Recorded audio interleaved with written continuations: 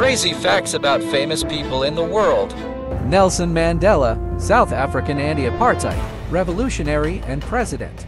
Mandela was released from prison in 1990 amid escalating international pressure. He then led the ANC in negotiations that resulted in the end of apartheid in 1994. In 1994, Mandela was elected as South Africa's first black president in the country's first fully representative democratic election. His government focused on dismantling the legacy of apartheid through tackling institutionalized racism, poverty, and inequality.